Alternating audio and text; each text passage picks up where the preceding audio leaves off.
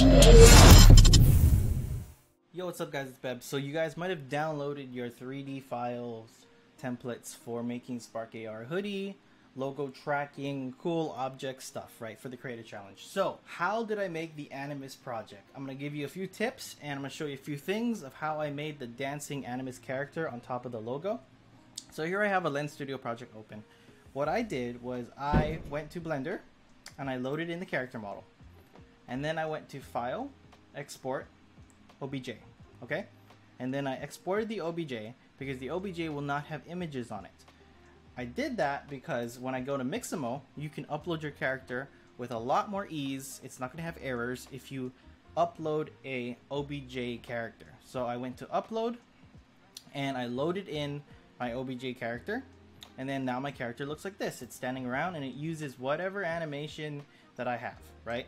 So now that I have an animation on top of the character, the OBJ file, then I hit download. Alright? Now back over to Lens Studio. Once I have the new file downloaded, it is downloaded as an FBX. I went to File, I went to Import, and I looked for that FBX and I loaded it in. So mine was called Nervously Look Around FBX. So I loaded this, I hit Import. So you can import it straight from Mixamo in a sense. Once it's downloaded from Mixamo, use that file and import that straight into Spark AR or Lens Studio, okay? So from here, I went to Nervously Look Around. This is what I just added into the scene, right? And I looked for where I had the logo tracking. So mine is called image tracking in this file. And I just drag and dropped it onto image tracking. And you can see here I already have one previously because I'm using the same file again for this example. And on this new one that says Nervously Look Around, I have it selected and I want to change the scale so I can see it. So the scale right now is on 1, but if I make it 50, for example, now you can see the little guy over here. He's underneath the legs and a little bit in the chest, right? So with this little guy over here, for this example, I'm just going to pull him forward, right? I'm going to move him so we can see him. Right there, the little guy. And if you don't have these arrows, it's this button up here at the top. Right, the move tool. So if you have this selected, you can now click and drag and move objects around your scene. Right, so now the character's actually technically good to go. It just doesn't have textures yet, but the animations themselves will play automatically. So you don't have to do anything for animations. Animations are automatic, but we do need to texture the file. Okay, so how do we do textures? So we have to click on every single part of your object and apply the textures. But first you need to know if you have the textures. So here I have a folder of all the textures for this file, for this 3D object. If you look at your clone files, you might notice they also have textures in them.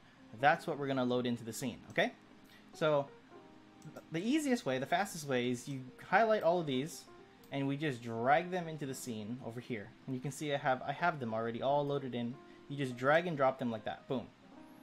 Right, and then you're good to go. They'll load in, they'll auto compress by themselves, and now you have the images ready to load onto materials, okay? Now if I grab like the horn or the head, whatever part, you're gonna have to do this to every single part. We're gonna hit choose material, we're gonna hit plus, and we're gonna hit empty material. And you're gonna see an empty material pop up over here. And then we can rename this if we want. So let's say I name this as horn, and I hit OK.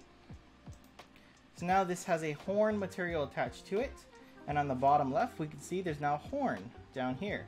So if I select this horn, this is what we need to apply a material to, okay? But you're gonna notice, I follow what you did, and there is no slot for an image like this one, right? Okay, so to do this, we need to actually have the material be, I'm gonna show you right now, a simple PBR, or a PBR, right?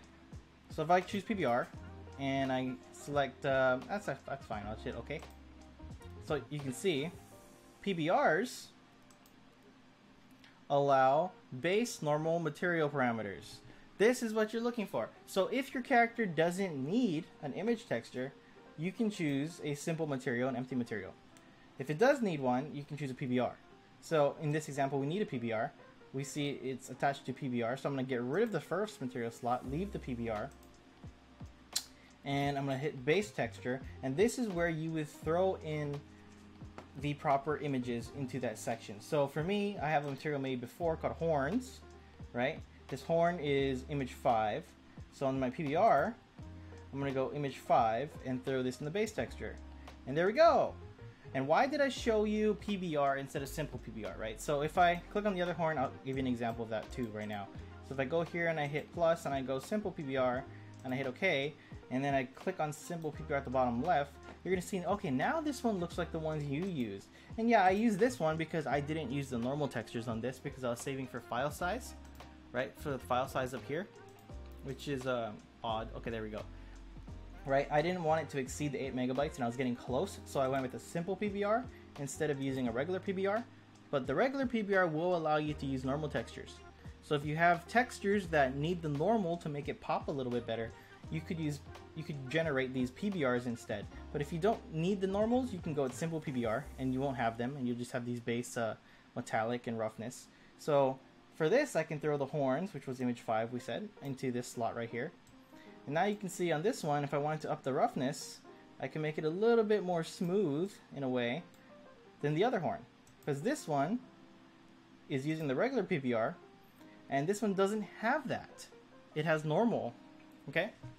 So depending on what you are building will depend on what type of material you need to use. Just a blank one, a PBR, or a simple PBR. And then you will go through each part of the 3D object until it's completely done and it looks like this big one in the back over here. And then that's it. You're actually good to go. Then you publish the lens and your lens will work. And you'll be good to go with your dancing animated character or whatever you're building.